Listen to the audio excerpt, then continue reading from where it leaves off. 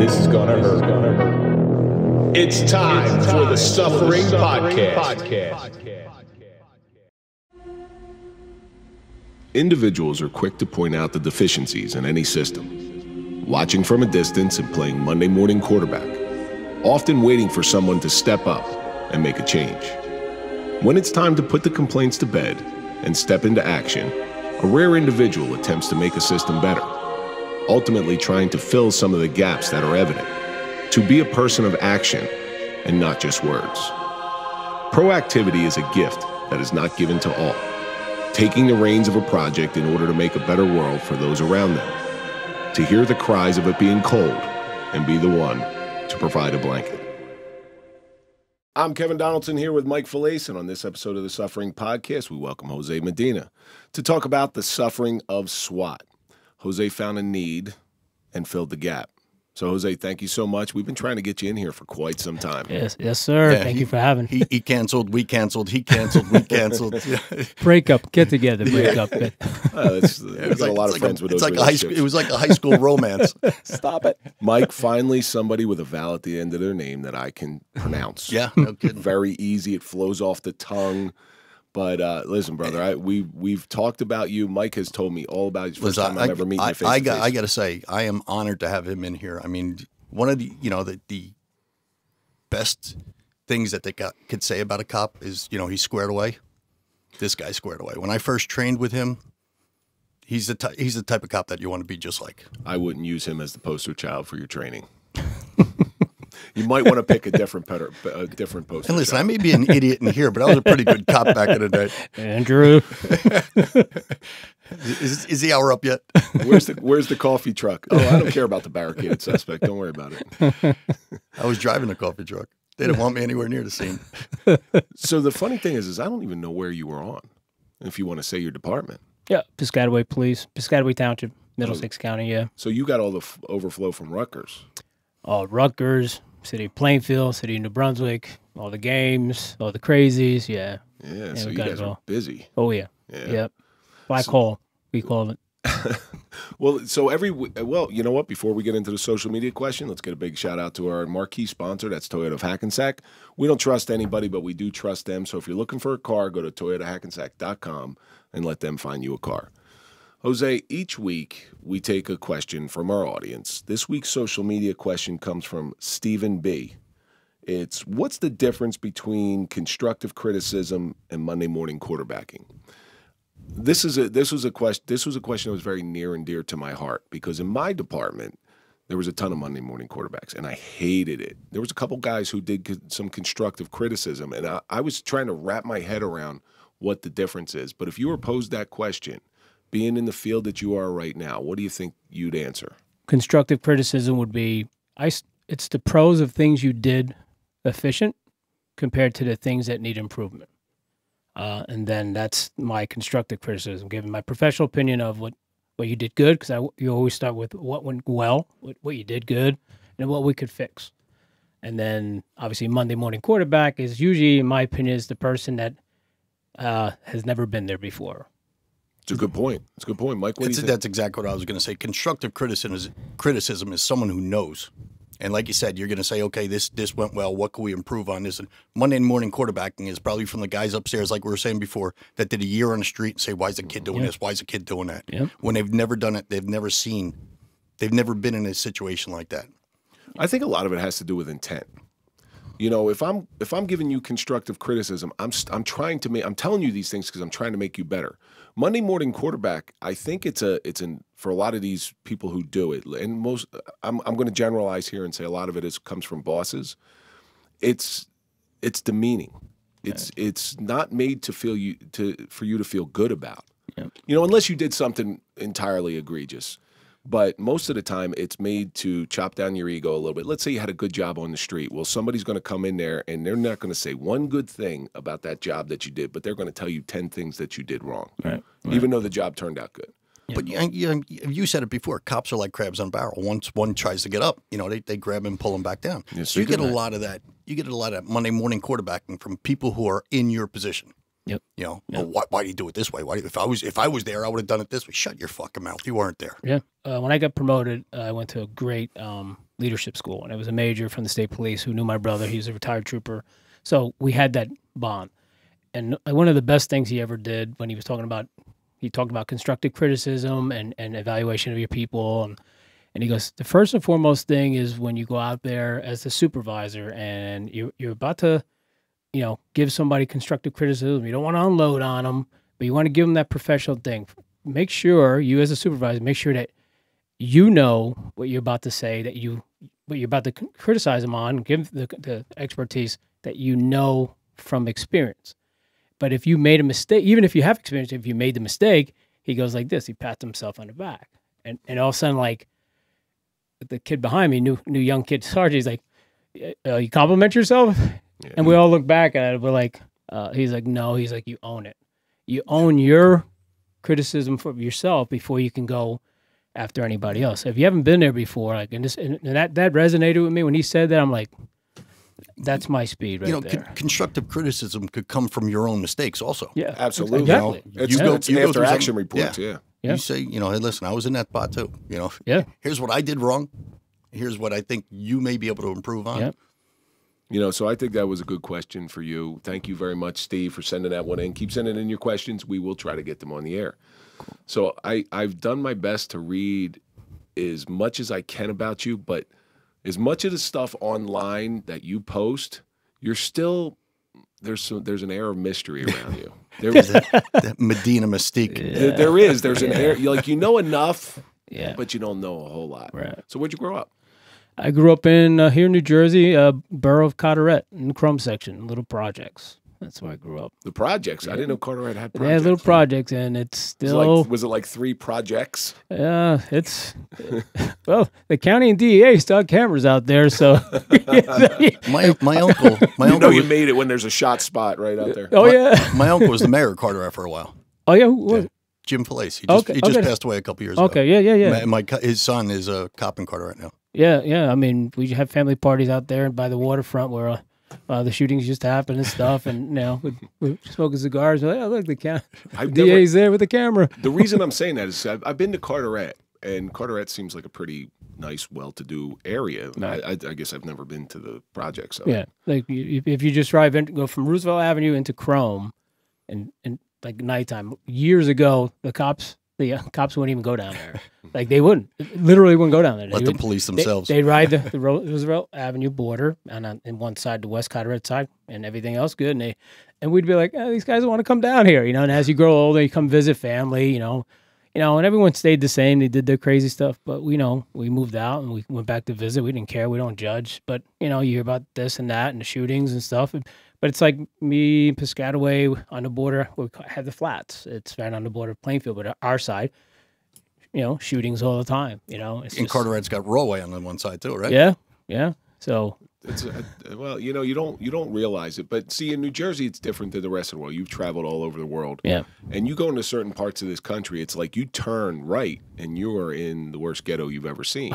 From the nicest neighborhood that you've ever been in. In New Jersey, there's usually, and I tell people this all the time about New Jersey, you start seeing it. Yep. It's about a 1-block buffer. Yeah. Listen, you drive down 280 and you'll start seeing when you get into the bad areas. Yeah. So that's it. So, you grew up regular, getting in any trouble when you grew up? Most cops did. Yeah. I mean, we grew up, our house, my father, God rest his soul, he had a house, the first brand new house built in Chrome. Like, it was a customized house, little bi-level. I came from Puerto Rico, 6th grade education, but another Puerto Rican. Yeah, here we go. And another Puerto Rican. Dale. Drew. Dale. This is like the 5th one we had in here. No, I'm only kidding you. I'm only kidding. He's my brother from another island. Hey, Bacardi, baby. So, we had a house built there, and we were on a corner, and everyone was, families well tight. And then... you said your father came here with a 6th grade education? Yeah, from Puerto Rico. He had like a bunch of brothers and sisters. A couple were killed in homicides and stuff like that. Lived in a small shack in Puerto Rico. So you grew up in an area, in an era when Puerto Ricans were not viewed very fondly in this country. No, yeah. I don't know how old you are. It's hard to tell. Yeah, 55. So. You're 55. And still the oldest one in here. Jesus Christ. You? How The old only are you? one we've 57. the only one we've had older in here, we had a World War II vet who was at D-Day in the Battle of the Bulge. Yeah, and I went to high school with him. He was a Yes. senior when I was a freshman. Yeah, so he was only like a year older than him. But so, what was that like?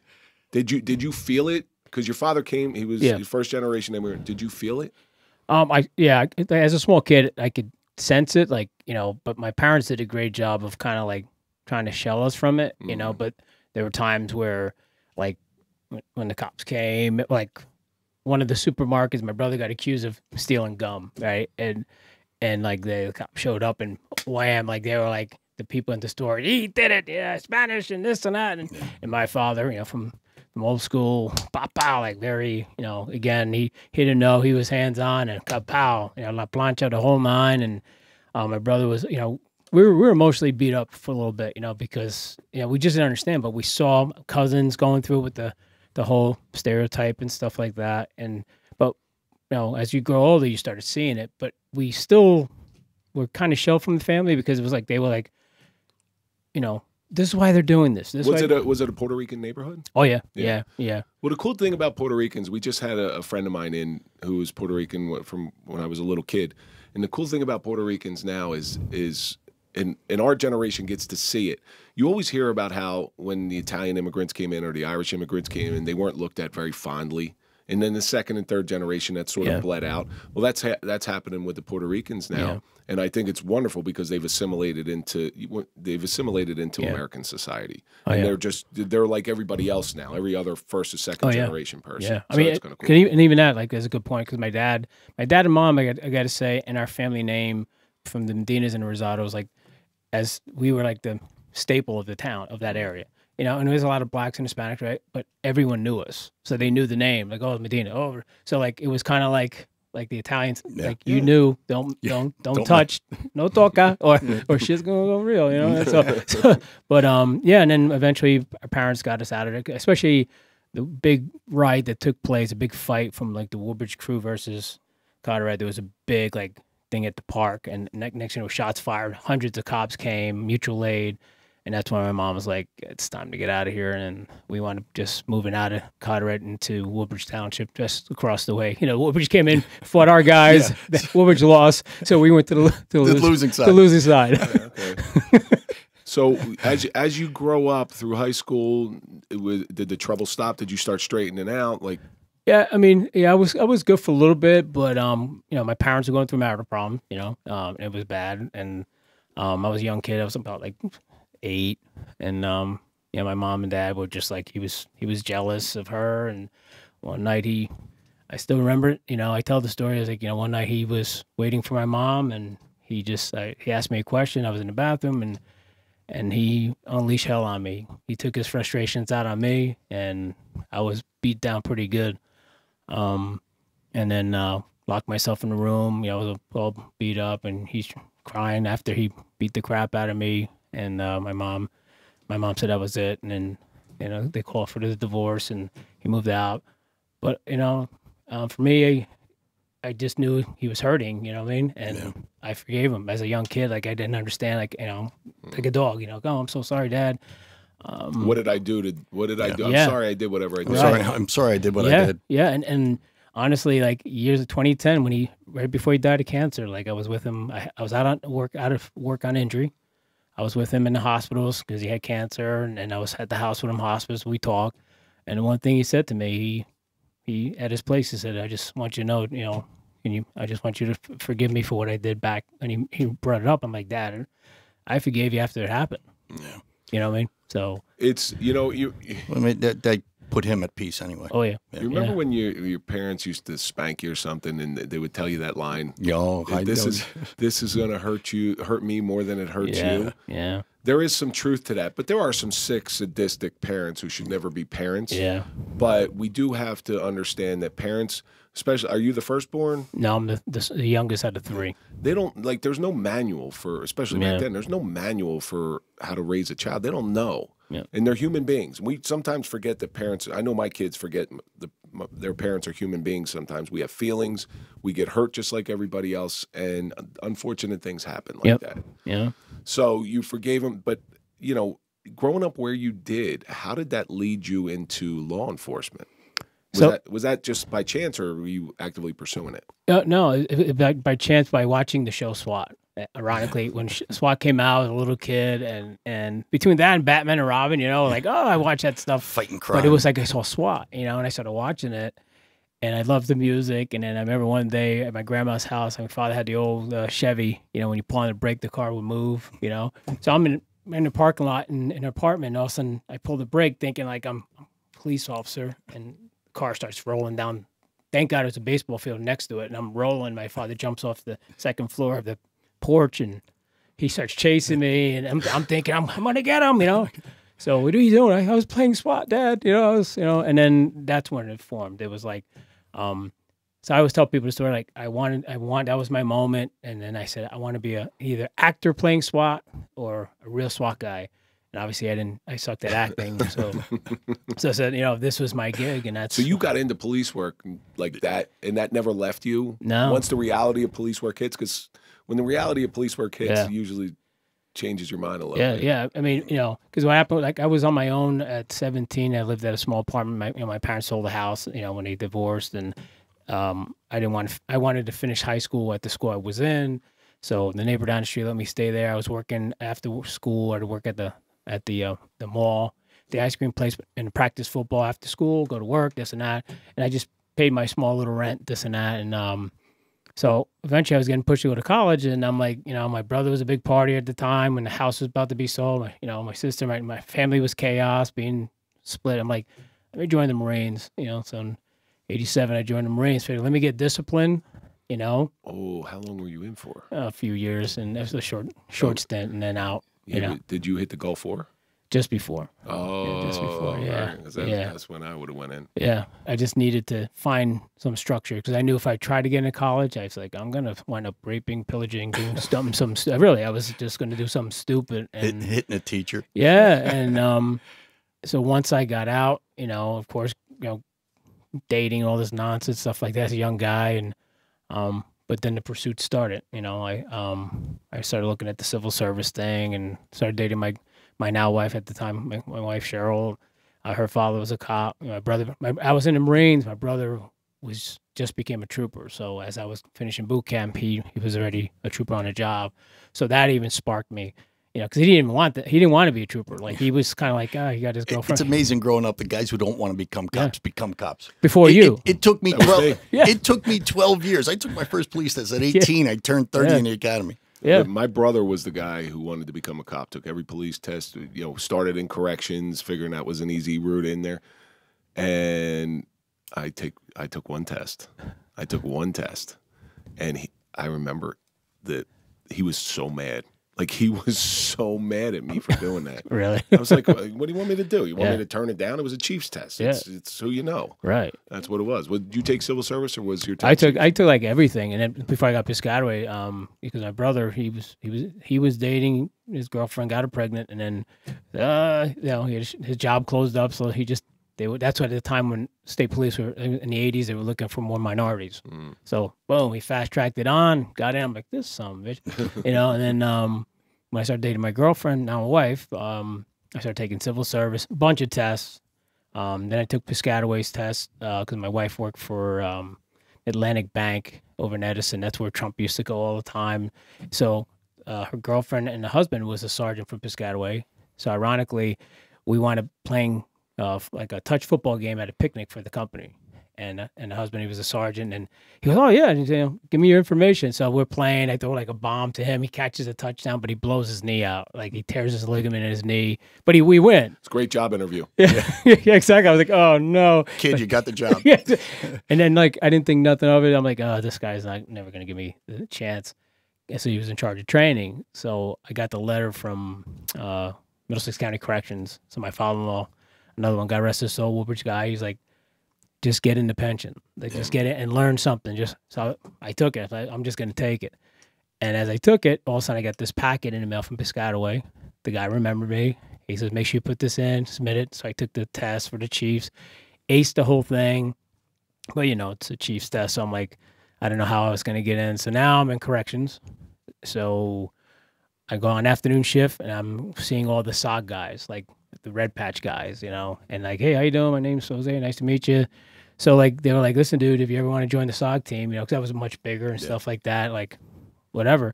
So the lieutenant at the time, he was a sergeant, afternoon shift. He goes, hey, if you want to do some sparring at the team trailer up by the county, Middlesex County, let's do it. Support for the Suffering Podcast is brought to you by Manscaped, who's the best in men's below-the-waist grooming. Their products are precision-engineered tools for your family jewels. Manscaped Performance Package is the ultimate men's hygiene bundle. Inside the package, you'll find the Lawnmower 4.0, Weed Whacker Ear, Nose, Hair Trimmer, and the Crop Preserver Ball Deodorant. And we also got the Crop Reviver Ball Toner. This thing is a life changer. Along with that, boxer briefs. I'm going to tell you what, these are like high quality boxer briefs, and this is no joke. I'm not saying this just because their Manscaped sent it to us. These are nice. My boys are going to be quite happy in there. You can't tell Kevin's wearing them under the table right now. And we also have a nice travel package. Join over 8 million men worldwide who trust Manscaped with this exclusive offer just for you. 20% off and free worldwide shipping with the code TSP at manscaped.com. Jesus Christ, that's a lot of balls. Let's do it. So that became like, that's what we see guys now, like, jiu-jitsu, all this stuff is so big. Like we were doing that in the 90s. We were beating the shit out of each other in the trailers with red man suit, rolling on mats. This guy, Bobby Teeple, he looked like Dick Buckus. He was like a monster, and he's like belly to back suplexing me all over the place. But we were like learning, and I was just enjoying it. And then, so I'm like, okay, I'm like de facto getting on this team, and I'm like enjoying this job. And then come 1996, the major storm of 1996, I get this. My son is born January 1st, and I get the letter from Piscataway. Because what happened was my father-in-law and his brother, who was a chief of Rahway, and his other brother, who was like a sergeant major from the state police, whatever, they knew the chief from Piscataway and made the call. And he was like, listen, we're going to hook you up, this and that. I'm like, oh, my God.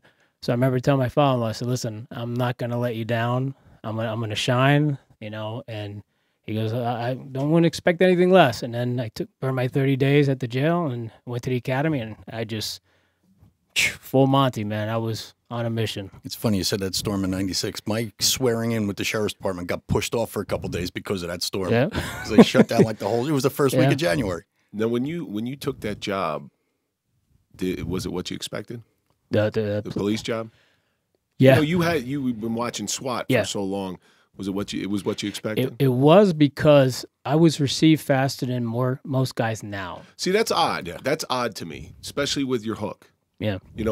You have guys that break their ass getting in. Right. And then somebody comes in with a hook like that. Yeah. In Chiefs towns, because I was a Chiefs town, they're always looked at funnier. Yeah. You got to prove yourself. Yeah, you do. You got to prove yourself because you're not just Joe Blow's son-in-law that just got the job. Yeah. Right. I mean, you were a Chiefs town as well, right? Yeah. Yeah. So I mean, everybody's got a hook in the Chiefs town, especially back then. Yeah, and you're right, because like when I was an instructor at the academy, you saw a lot of that, right? Like watching certain people, and that's why I said to my father-in-law and even Chief LaRock at the time, I'm not gonna let you down. And I went into the academy. And I smoked everything. Like I won top overall recruit. Oh, you were one of those guys. I was. Oh, you motherfucker. Yeah, that's right. I didn't care. And people were whining, complain, and I'm like, this is the best part. My son was colicky. My wife. I was trying to help her out, and I sucked at it. And so they wanted to make. I was trying to be just a guy in the academy, and then I became a squad leader. So okay, that's good enough. Military, whatever. Then they didn't make you XO or C. Well, we had it was like almost 60 people, so we had 2 platoons. Then they made me a platoon leader, and then they started firing a bunch of people. And I'm like, I go home, tell my wife, I hope they don't make me class leader. I don't want to be the guy. And she's like, why? I'm like, I just, with Joey and then the kid, and I just don't want this nonsense. Like, I did it in Corrections Academy, like, I got humbled there. Like, I did good, but I messed up on firearms. The handgun, like I was great with a rifle, but I was one of those guys that sucked with the handgun, and that was my humble moment for firearms. I was like, I'm going to learn from this. Yeah, I'm never going to do that again. So then, I'm going through this academy, and they bring me in, and they're like, big chambers, like, we want to make you class leader.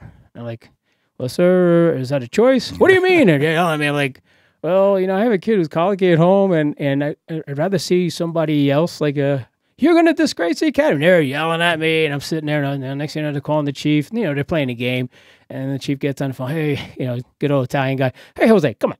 Just do what you got to do. If they want to make it, you should be proud of that. You represent Piscataway. Like, okay, chief, no problem. All right, I'll be class leader. And then then they say, so now you got to pick 2 platoon leaders. I'm like, fuck. Sorry. Harry Sheeman, this guy, Harry, great guy, and former military Army guy for the sheriffs. I'm like, I'm going to make him. And then I see my riding partner, Connie, who worked with my department. Girl was like nervous as hell. She was a dispatcher, but she was nervous as hell the entire academy. So I said, I'm going to make her. And my mindset was, okay, between me, Harry, this person with no experience, we're going to show them that we can make somebody a leader. They yell at me, get somebody else. I'm like, sir, if you want me to take this position, we'll throw you out. I was like, I'm standing my ground. I said, we want to make her. What good is it putting a bunch of military folk up here all across the board and not giving somebody a chance? And they may surprise you, especially, and that's how you especially find if the diamonds in the rough. Yeah, especially if you see potential in someone. Yeah. Now you mold them into a leader. There was something in her that you saw. That you were able to identify. It's like, I want that. Whether it's whatever it is, it's loyalty, ability, whatever it may be. Yeah. So I was one of the few non-military. I was a squad leader. I was one of the few non-military guys, and as a squad leader, I had so much fun as a squad leader. Because you got to follow the drill to do inspections and stuff like this. And what I always used to do is when I got in front of somebody, we weren't allowed to laugh. My drill was a Force Recon Marine, so serious. So I would stand behind him, and my stomach was always upset. My stomach's still upset all the time. I would fart. And they'd have to stand there at attention and smell my ass. And not laugh. Right. And not laugh. And that was the hard part. But I had so much fun in the academy because of stuff like that. Well, you think you had it hard. Yeah. I was a squad leader. I had Nicky Burke on my squad. Yeah, you poor guy.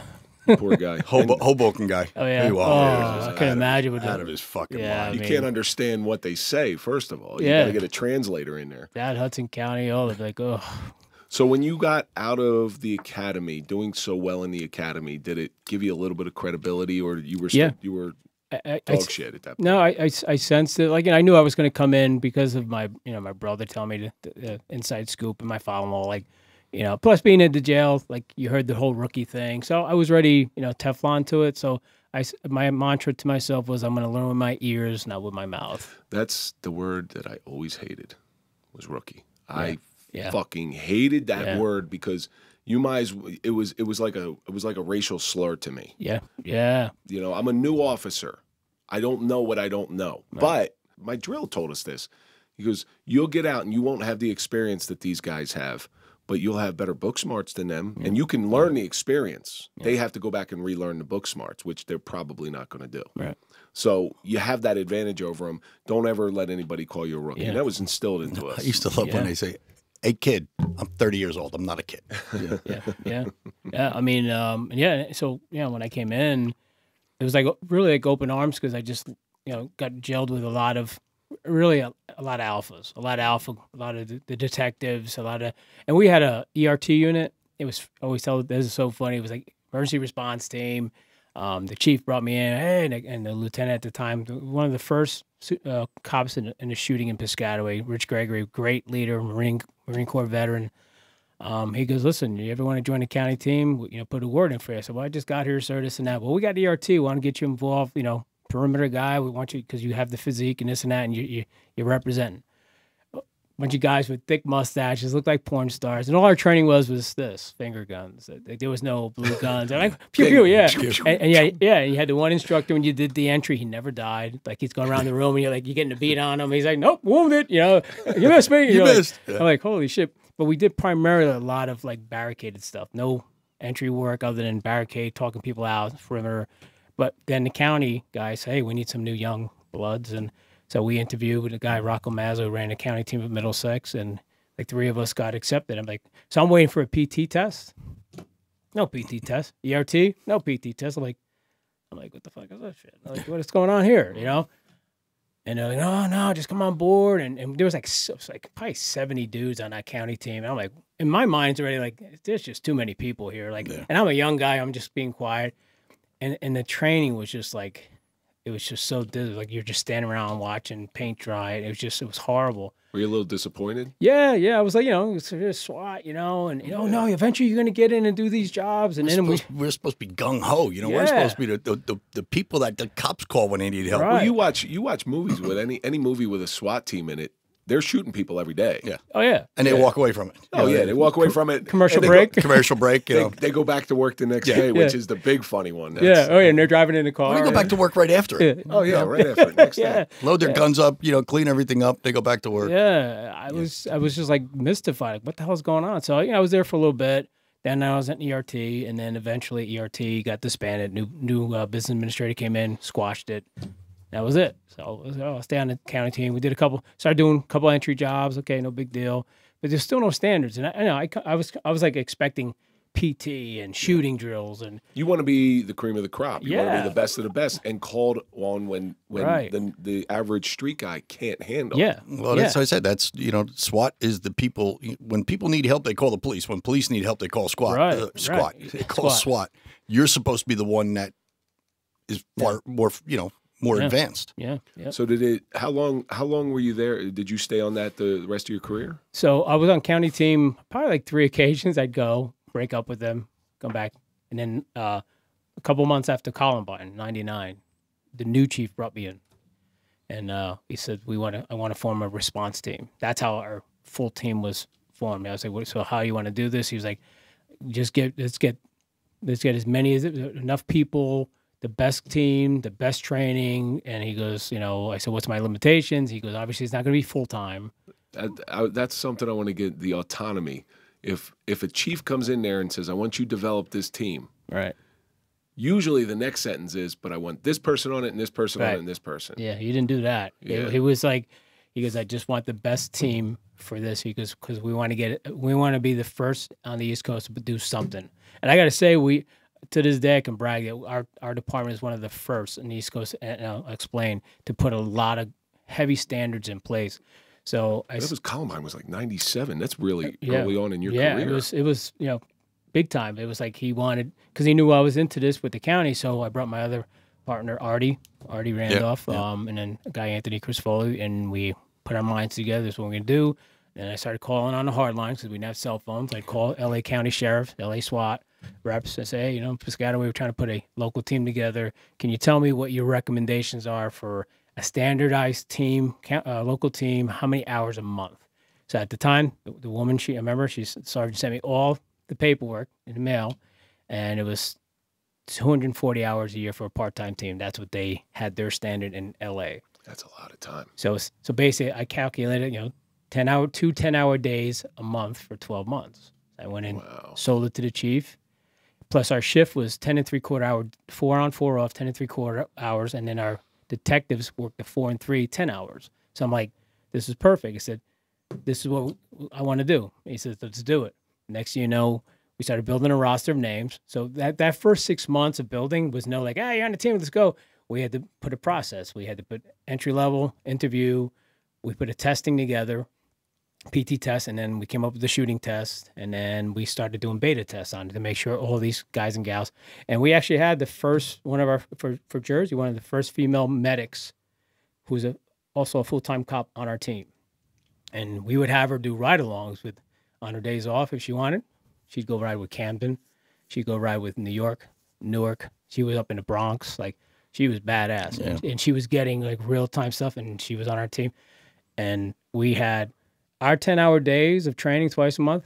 We were 9.5 hours of training. And when we mean training, it was like some dudes and gals are like, oh, my God, this guy's going to kill us. And so I want everybody to grasp that concept. You are going to show up in Piscataway. How many calls on an average year did you get for SWAT in local? Well, once the team started rolling, we were averaging about 3 to 5 jobs a week for like. Wow. That's a lot. 12 years straight. All right, 3 to 5 jobs a week. See, that's on the high end too, Because I'm thinking 240 hours for an average department, SWAT will be called out maybe 3-4 times a month, maybe. Yeah. And that's a lot of training. And I want everybody to realize how much work goes in behind the scenes. Yeah. Yeah. By the time the SWAT shows up on site, the shit has hit the fan already. Yeah, it's bad. It's really, really bad. Yeah. So they have to be very sure in what they're doing at all times. Oh, yeah. When you see that black truck pull up, you know the shit hit the fan. Yeah. Oh, yeah. And the initial mission was when we started the whole team and everyone was formed on paper and then guys were starting to train. And every training day, it was a PT component. It was all physical fitness, whether it's self-defense, grappling, jiu-jitsu, everything was going down in the morning or the afternoon. But we were doing it. And then, but the goal was active shooter. So the first mission of our training was we were going to schools and businesses, and all we were doing with video cameras and notepads, and all our guys were doing was just walking through these places, labeling stuff. It was still 4-man teams back then, right? Yeah. And then it went to 2, and now it's single, right? Yeah, yeah. But we were just, our team members were just walking through doing analysis. So we were like, okay, group 1, group 2, you go to this school, and we were just doing surveys, assessment, and then we come back. And then we started labeling the doors. And you're talking 99, 2000, we're labeling doors and we're doing all this stuff. State Police and us, we started training together. NTOA came out. We started using some of their training models and, of tactics and stuff. And we just started building on it. And then as I started teaching at the police academy on a steady basis, you started cultivating skills from veteran guys. I was like, and I was one of those guys. I go to classes and I learn from some good people, and then even from the goofy instructors, I always learned something. Whether you got to pick something out that's going to fit you. Yeah, that's what I did, and we were just killing it. Like we were just tearing these dudes up, and like we were having a good time. And it was what happened in SWAT stayed there. Like, and the chief was loving it. And, because twice a year you had to do PT standards and shooting standards. And after about the 5th or 6th year, some of the guys started getting comfortable. Like, Medina's getting a little crazy. There were detectives in the back, and they'd go running to the captain. Like, you think you can lighten up? We're on the team now. No one really can make the team. Very few people are making it.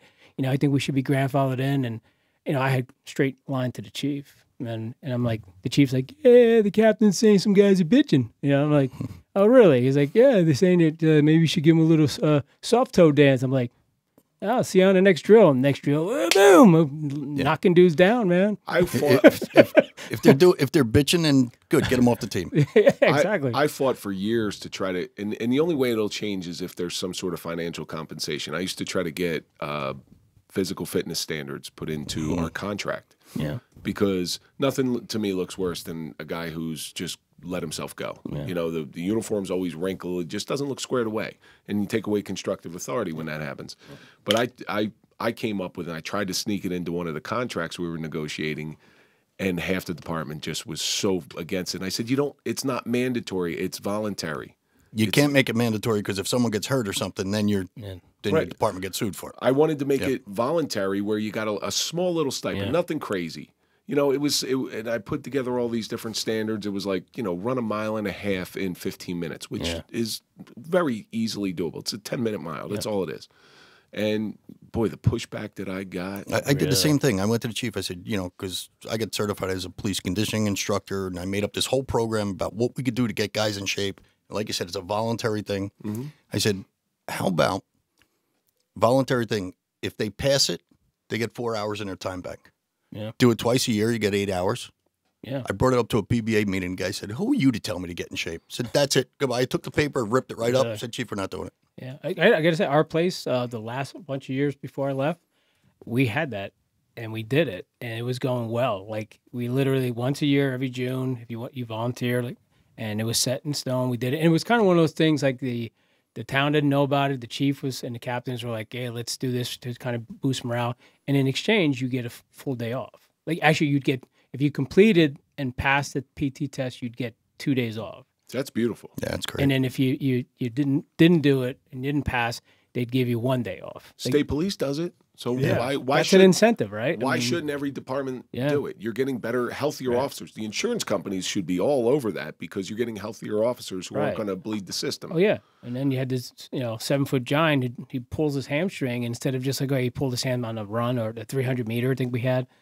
Kind of instead of shaking it off, like he made a big issue out of it. And then he played the, well, you know, I'm hurt. And we're like, oh, dude, like you're going to get us crushed. And then, they were like, listen, just don't make a big deal of it. Go get your therapy, whatever like that. And, he was just looking for like, what's an injured on duty type thing. And he was just I'm like, dude, you're pushing this. And then town knew about it. Like, we're done. Yeah. So we did it for like 3-4 years. And everyone loved it. People were excited to go to work. Even the heavier people were like actually working out months ahead. And it just, because they wanted those 2 days. Of course. But it always happens that way where, you have a lot of good things. You've had a long career. You have a lot of good things when you started, and they just constantly get taken away because of one idiot just screws it up. I used to call it the doctrines, and I would name the doctrines. Yeah, that's the. And there's listen up. To be honest, there's a lot of Donaldson doctrines, but they were mostly memo-driven stuff. Because I had a large vocabulary, and my administration did not. So I would wield that vocabulary like a sword, pretty much to make them look stupid. It's kind of like, hey, we have something in common. Yeah. Listen, sometimes it's good to poke the bear. Yeah. It's good to poke the bear because when people get higher up in those positions, they get jealous of you. They get jealous. They see your stock is on the rise. They see you're squared away. They see you know what you're doing. And it's their job to make sure that they want to elevate you, but they don't want to get you above them because then they're going to push you down. Crabs in a barrel. Yeah. Did you run into that? Oh, yeah. I did everything good with the team, this and that. Taught at the academy, but just that example, when it came for promotion, that's where like I passed this, passed that, but then it was like one person out of the 3 ranks that squashed certain numbers just to make sure I wouldn't get it. So the one year on my evaluations, they cracked me. I mean, they cracked me on my one evaluation. Yeah. And I know for a fact, like here's the sad part. I know that certain administrators changed evaluations because I had the original evaluations because they were friends of mine. And they squashed it. So, again, trying to make lemonade out of lemons, I said, okay, you're saying that I have deficiencies. I put in for 50 schools that were all free. Every single one of them was free. Here's 50 schools that I want to go to. They denied me every single one of them. I said, well, then your evaluations don't hold weight. What are you talking about? I said, if you're saying I got deficiencies, I'm putting in for training so I don't have these deficiencies anymore, but you're denying me that training. Obviously, you don't believe your evaluations too much. So, listen, that was just my little fuck you. Little zing. Right. That was my little fuck you. Yeah, but that's a great point because the teachings I would give people in the academy, young recruits leaving, and like my son who just became a cop with the sheriffs, I would say, master your union contract, know your rules and regs and policies and procedures because most of the rank, when they move up, 90% of them don't know it. So when you know this stuff and you can skirt around certain things or something they're coming after you, well, according to this, and you read off the ramblings of the policy, past practice, this and that, where does that say? And you run into that. Oh, where does it say that? And then pull it out. Here you go. You wrote it. Where a good leader, you signed off on it. A good leader does exactly what you were saying. They surround themselves with the best. Right. Because ultimately, if you surround yourself with the best, not who you like, not who you're boys with, if you do that, you are going to shine because they're going to elevate you. They're going to make you shine. And maybe one day one of them's going to shine brighter than you. And that's a great thing because you were the cause of that. Oh, yeah, yeah. Because unlike most, I'm not threatened by that stuff. And I know a lot of people are very threatened by somebody trying to outshine their light. You know, it's a shame. Yeah. You moved through your career. Did you ever, like this baby of yours that you created, did you watch it grow? Did you watch it stagnate? It grew. I mean, we were really, really busy. Right after ground 9/11, like I was there the night the towers went down with the rescue equipment. We came in and then our team was there for days after. Right after that, really things sparked up because a lot of the government was, because of what was going on, people left Patterson and they went into Piscataway to go to Rutgers. The Muslim Center was there, and a lot of cells were actually hiding in our town. It was like a known fact. It wasn't until one night we got multiple calls of home invasions or something in apartments, and come to find out it was actually the feds doing nighttime raids, and they never told us the confliction, right? And so we show up there, guns are blazing, like, what the hell's going on? Next thing you know, it's guys in plain clothes, and we have feds, and we're like, oh, you can't come into our town and just go kicking in doors because of these towers. So that really sparked a lot of us getting involved with the federal doing a lot of work for them. Like, so when wires and intel came in, hey, you guys got to hit this place. You got to. So we were getting. There was a time we were in Mercer, Delaware, the range, Mercer County range, up by the Delaware. 6 inches of snow. We're having a good time shooting. I get a phone call. We got a wire takedown. Big job. Can you bring the team back? 6 hours into it, we're like, it's cold. We're doing our thing. A bunch of farting guys in a big truck, heading back, rushing back to go. Bunch of thick guys on high protein diets. Yeah, exactly. That's a great time. Perfect, right? Yeah. You know, about a bunch of Peter Griffin, you know, and we get there, they hand us the packets. We got to whack this out, this out. Did you develop the strategies, or were they handed to you?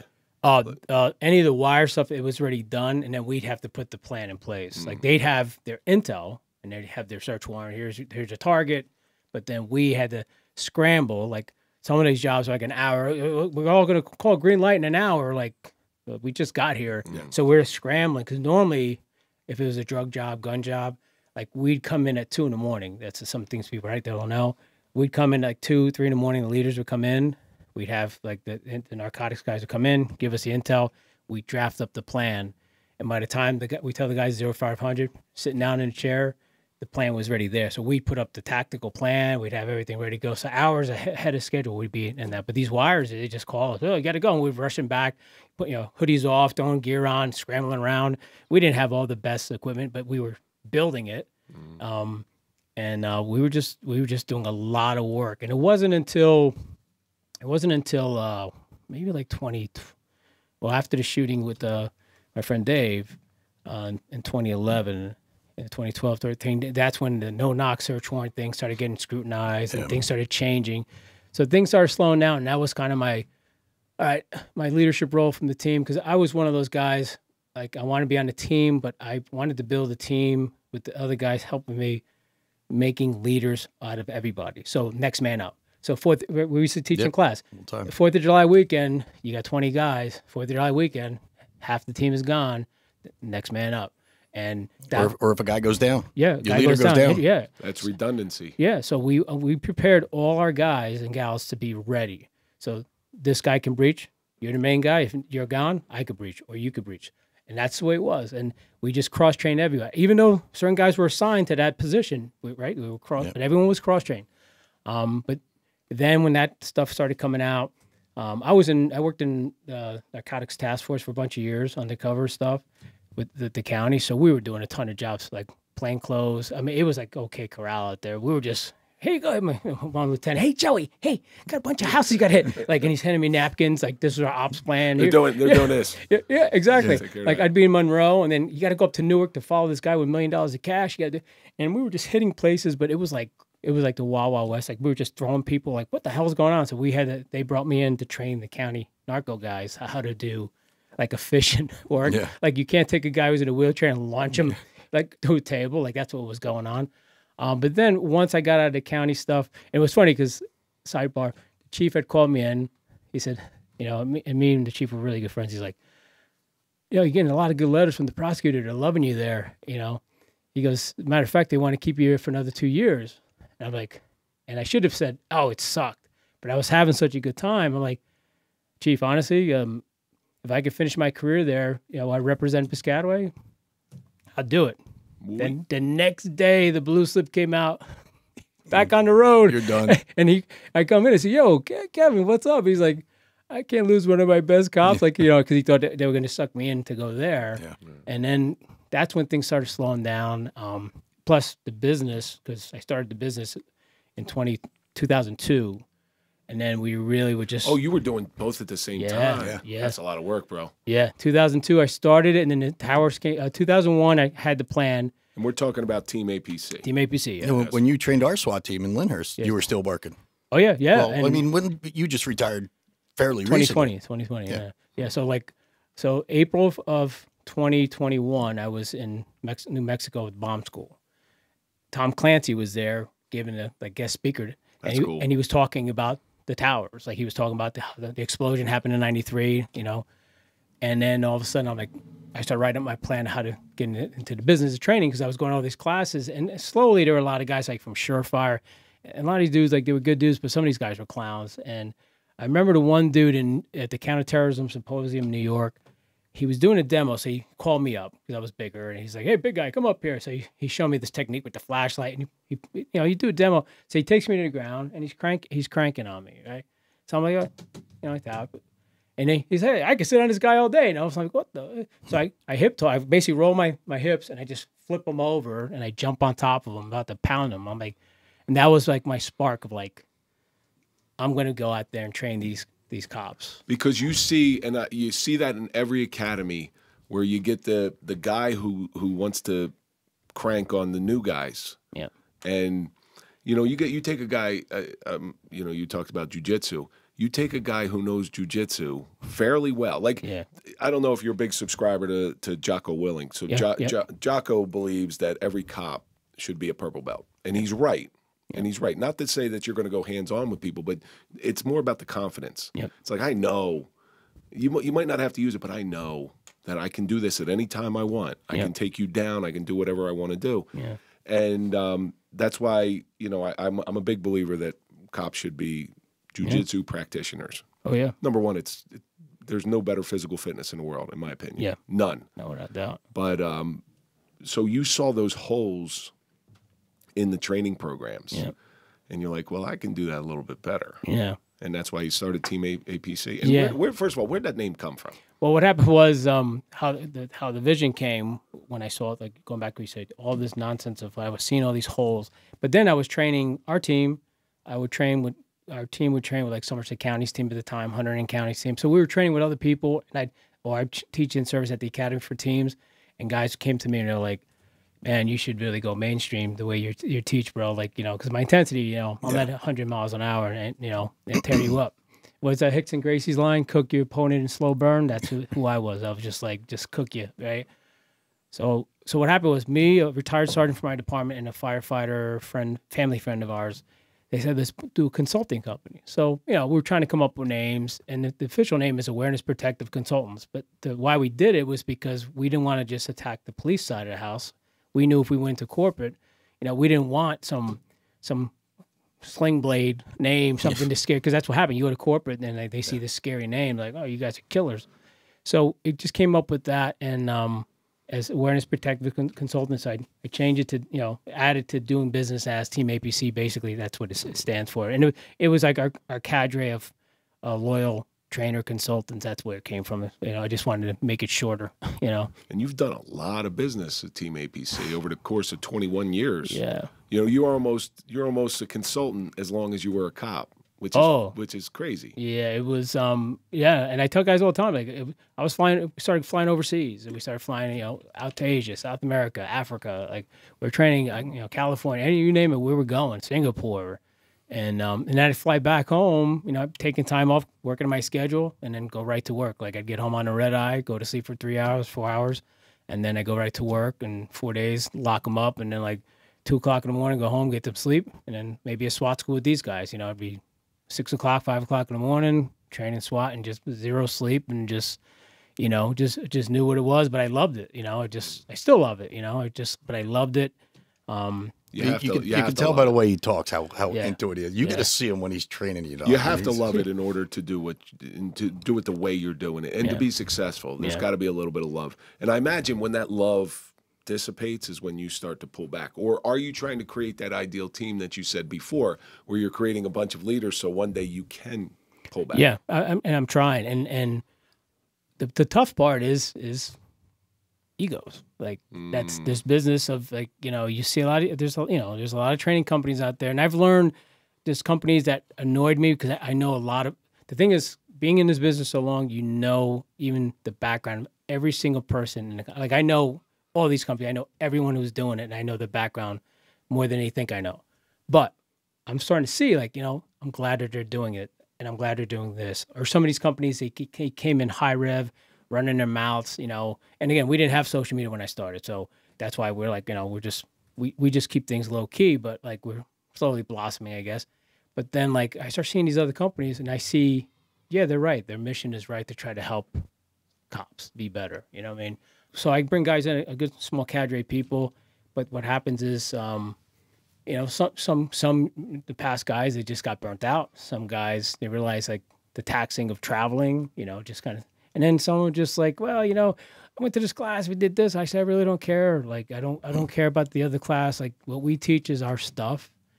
And at the end of the day, the new mantra for me is like, as the new people are coming on, I'm trying to build them, say, listen, guys, we are teaching cops back to basics, basic fundamentals. I don't care if it's SWAT. I don't care if it's rifle instructor. I don't care if it's SHIELD. They got to get active shooter. There's too much fancy stuff going on here between all this military training, this stuff, all this wizardry stuff. And you guys don't understand is that we got to train people to go back and train people with limited hours. Someone comes to our class for 5 days as an instructor or 3 days. They're not going back to the department. They're going to get 3 days to teach their entire department. They got lucky if they get 4 hours for each shift, you know, and separated. And you got to rush. You got to cram all this knowledge. And we try to tell guys, teach your officers the basics. If they master the basics, the advanced stuff will be better. And that's what I'm trying to do with our team. Just a good collective group of guys where there's certain things I sit back on now. I mean, I got a guy, John Zamrock, former state range master. You probably remember when he was on. That's what I was talking about before, Zamrock. Zamrock. This guy's 76 years old. He's still teaching. He wrote all the weapon programs for the state of New Jersey. He was the guy. He saw how bad the training was. And that's how I really became inspired, because I went to his subgun class in '99 and I watched this man teach. And I just stood there and watched him. I'm like, holy crap, this guy's amazing. And we got connected like that. And from him in 2000, I would go down to the Division of Criminal Justice. I would train, help him teach. And it was funny because umpteen instructors would be there, only like 4 or 5 out of, like, say, 12 instructors. We'd be like watching the students, squatting next to them, making sure to fix their mistakes. And the other guys would just stand in their hands in their pockets. And I'm like, and John would say, he goes, I'm so glad we got guys like you. And then when he left DCJ, because at the time, Christie regime, fun fact, Christie regime wanted to lessen the hours of required training for police officers for range, use of force. And he had this big meeting, and this big Vietnam vet, 6'8" guy, slams his fist on the table, and he's like, this is the problem. You people who don't know anything about police work, you're going to get these cops killed. And, oh, no, we understand, John, police training commission. And all of a sudden, as soon as he walked out the door, armed escort, walked him out and said, oh, Vietnam vet, you got to go. And the first person he called besides his wife he called me, Jose, I'm done with DCJ, coming on board. So he's been like, he's still teaching. He still loves cops. He has family as cops. But how do you avoid getting burnt out? Like that you held this business, this high octane business for so long. Right. Burnout is inevitable. Yeah. But how do you stop that? And this is sort of a lesson to people starting their own business, no matter whether it's a podcast or whether it's Team APC. Yeah. Well, I mean, from all the business models and stuff and the studying I've done and learned, I tell my wife, like, I see John. So John Zamrock, 76. So I'm like, how can I burn out if I see a guy like that? Who cares? He'd be calling you a pussy. Yeah, exactly. Who are you? And then there was a point not too long ago, being honest too, right? That, some of the new style of policing and the way some of the cops' attitudes to the entitlement stuff, and again, a lot of it's no fault of these young kids. It's just what they're taught, I guess. And I always said, and how they're taught in the police academy. And I always said, kinder, gentler police academy now. When the academies, most of these academies, when they start going to the colleges, especially when they start moving from their own sanctum place there to the colleges, I remember telling Somerset, I'm like, this is not going to be good. He goes, what do you mean? College educated. I said, college educated is fine, but when we go to this college, you're going to have these recruits mixed in with civilians. It's just going to be a bad mesh. No, they're going to build their own place. And I'm like, Dr. Failace, I'm telling you, it's not going to be good. And you saw the quality changing. Like, you started seeing people getting butthurt. Like, I couldn't yell like I used to. You couldn't curse. You couldn't motivate them. And if you insulted their intelligence, on like simple questions, a recruit like yell at them. Like, I remember these 3 guys. Where are you from? City of so and so, sir. They're doing PT. They could barely do push-ups. I'm saying to myself, how does a man not be able to do push-ups? Because police work, unfortunately, in general, has become more of a business. The salaries got super high. Yeah. When all of us started, you guys started before me. When we started, salaries, you made okay. You did all right. Yeah. 24,000 my first year. My first year was 33.5.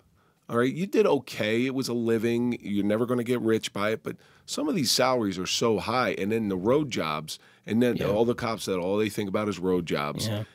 You take away the guys who just love to be civil servants. Yeah. You really do. They have that, like you. I can tell by your passion, the way you speak about it, that you have this love for this, and I think that's slowly going away, and it's starting to become. Police work is not a business. I hate to tell everybody, it's not. It's a calling. It's a feeling. You got to be cut out for it. It doesn't have to be cut out for you. Yeah, You have to live and breathe this job every day in order to be effective. Yeah, I mean, my son, when he started, same footsteps. He started in Somerset County Jail. I said, just get your foot in the door, and then we started doing the civil service, and then sheriff's called him, Middlesex, and I had to go through the academy again. I said, I did the same thing. I went through Marine Corps boot camp, Corrections Academy, and now this. I said, it's going to make you a better person.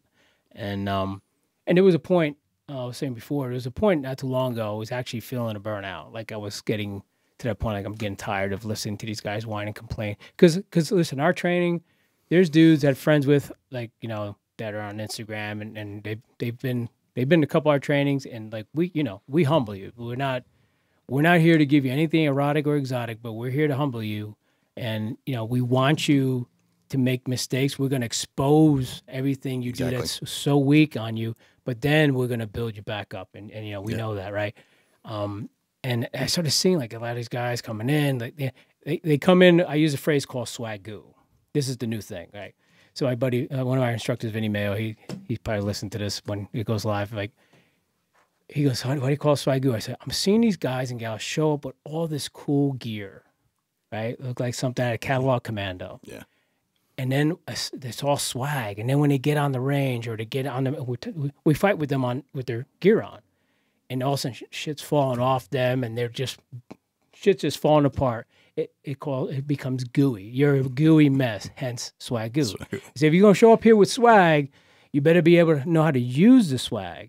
Otherwise, we're gonna turn you into swag goo, and that's what's happening. So there was a time where I was just getting so tired, like between the cops and emails and complaining about this and always on their phones. And then at one point, like I told my wife, like, God, I could just open up that Wave Runner shop. I was planning on moving to Anna Maria, and just right before the COVID, I was going to retire. But then all of a sudden, like, I watched like On Patrol Live or Live PD at the time, and then I see a cop getting killed, and I'm like, this shouldn't have happened. This shouldn't have happened. And then I'm like, and then all of a sudden my son got the call, and that's where I got resparked. And got rejuvenated. Big time. Like, a lot of vested interest now. I'm just like, so that's what got me. I was almost burnt. I was feeling that burnout. Like, maybe I could do something else. Maybe put in, I could have gotten a full-time job somewhere else. But I've been doing it so long, and people just keep calling. Just when you think, okay, it's time to go, then your kid is in it, and then you start seeing cops getting killed. And I'm a big proponent.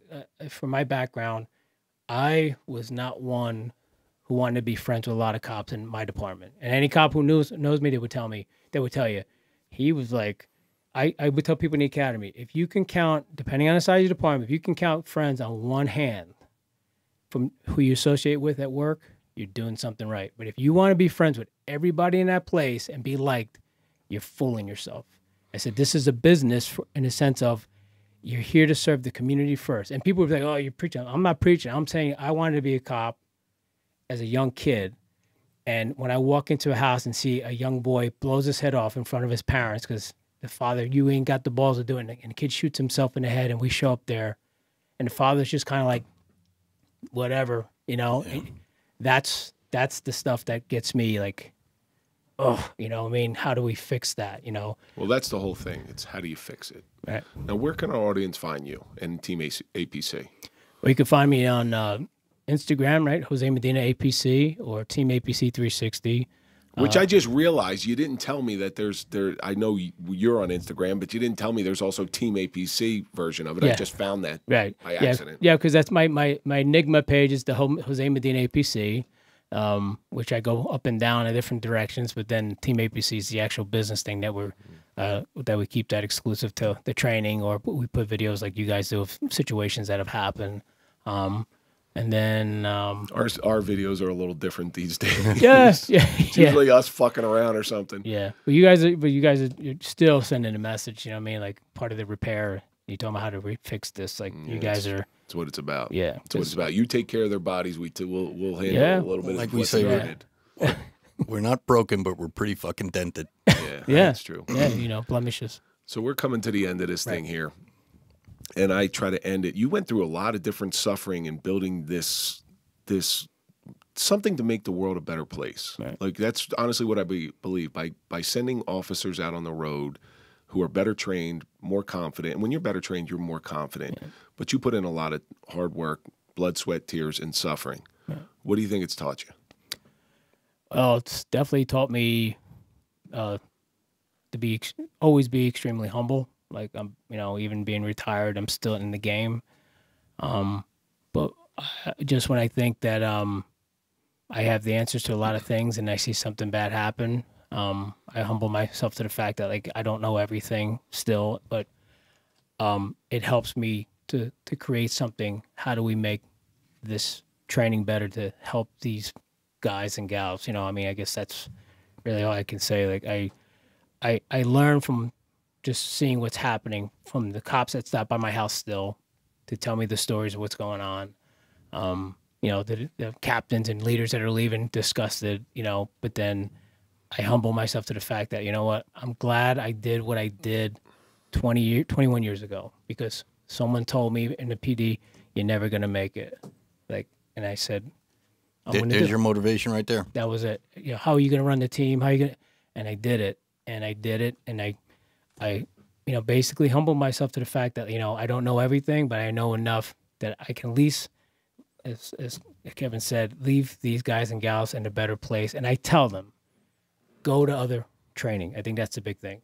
Go to other training. Be like I was. Like, we're not the end-all game here. Go to other training and learn from everybody. And you have to master your craft, because at the end of the day, out there in the streets, the bullets have the right of way. And, we talk about go home to family, but humble yourself to the fact that, you're going to make mistakes but fail forward. That's because that's what I did. When I lost my best friend in the shootout, I made a lot of mistakes, things I could have done better to keep him alive. But just try to humble myself, And at the end of the day, like, I almost lost my family numerous times to, just stupid things I've done and, my alpha male thing. But I've learned more as I get older. It's true. Like as you older, you get wiser, and if you can humble yourself to the mistakes you make, at the same time, the successes that you achieve, I could rest my head on the pillow, and I'm fine. I'm fine with it. I just gotta say, I want to first of all, I want to thank you for coming in here. Like I said, it's an honor for me and Kevin to have someone of your stature in here. Take that lightly. It's an honor for him. He says that it's an honor for him to sit next to me. No, I have to say that you're my partner. But no, Jose and his team came down and trained our SWAT team, and I got to tell you, these guys are the real deal. It's guys like him that taught me what professionalism is all about. I appreciate it, and I also show him this too. So Jose was kind enough to give us. Now, I'm not wearing I know it says Team APC, but I can't read what the rest of it says. Drop off these nice challenge coins, which we display. We get a fair amount of challenge coins. We're gonna have to buy a new case soon. Yeah, and we're always very grateful. We're very grateful that there's people out there like you still working on the next generation. Thank you. Right. What it says real quick is, if you want peace, prepare for war. That's true. That's what was it? You'd rather be a warrior in a garden than a gardener in a war. That's it. Salute you. Thank you, guys.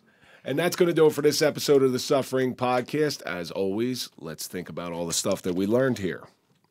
It's inspirational watching somebody grow up and make their childhood dream come true. You rise to the position that you were meant to be. A lot of work goes into looking professional. Holes are actually opportunities. Fail forward. But most importantly, it's not erotic. It's not exotic. It's just passion. And that's going to do it for this episode of The Suffering Podcast, The Suffering of SWAT with Jose Medina. And go to popple.com, put in the code TSP20 for a digital business card. Don't forget, all of our episodes come out on Sundays on audio format. You can listen to the complete episode before you watch on Monday on YouTube. Don't forget to follow us on all social media. That's LinkedIn, Facebook, TikTok, Instagram, and Clapper. Follow Mike at Mike_Failace. Follow me at Real Kevin Donaldson. And of course, follow The Suffering Podcast. And we'll see you on the next episode.